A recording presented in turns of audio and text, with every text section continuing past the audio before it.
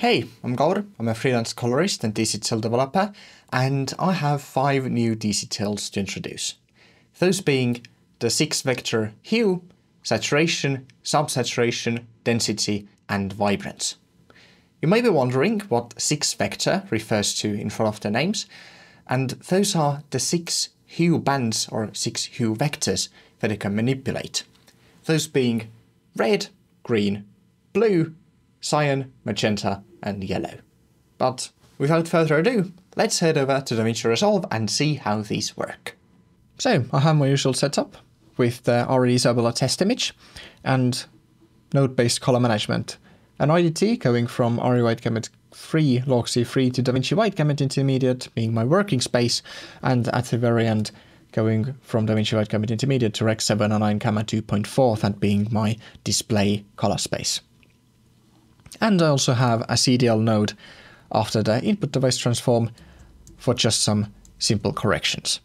So first up, we can look at the Six-Vector Hue, which as of recording this video is on version 1.1.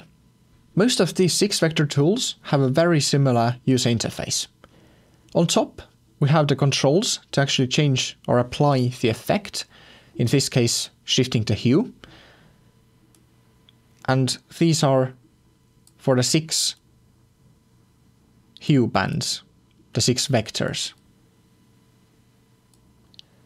So, for example, if I take the yellow vector, I can change the hue of the yellow colors in the image, and if I take the red one, I can change the skin tone, for example.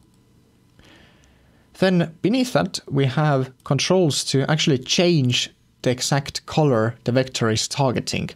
And to better illustrate this, we have the show vector curves, and you can also highlight each of the vectors individually.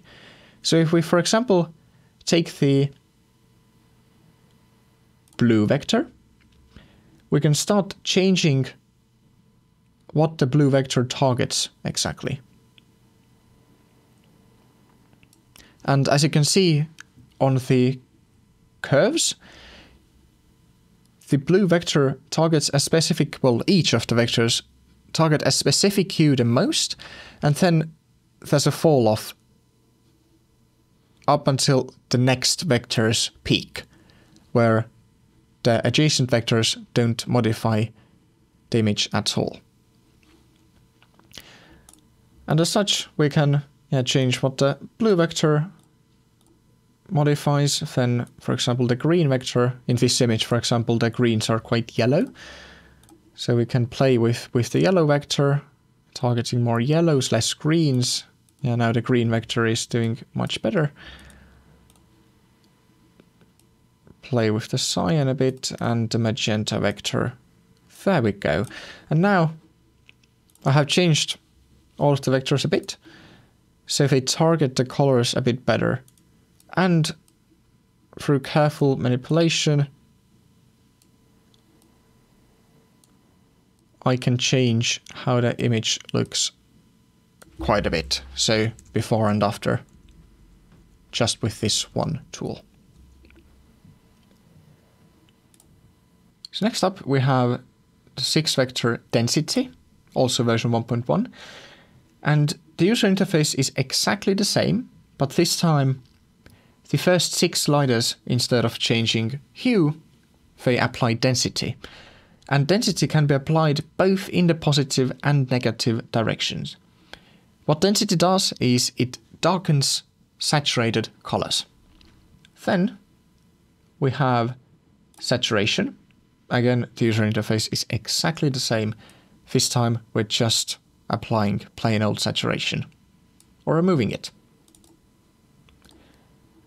Then you have subtractive saturation, which is a bit different, where instead of brightening the image, it darkens it while saturating it. And finally, we have Vibrance. Now this one has 3 additional controls and the show Vibrance curve checkbox.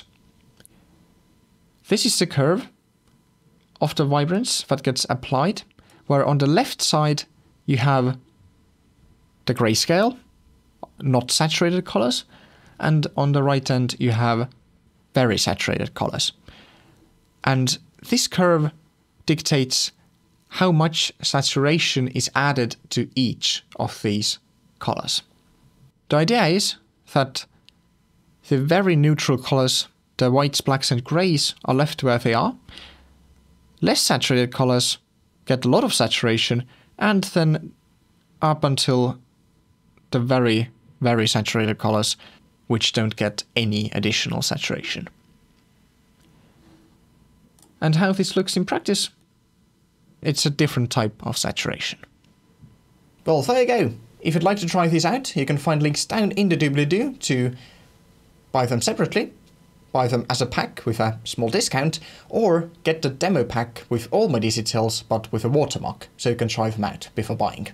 See you next time!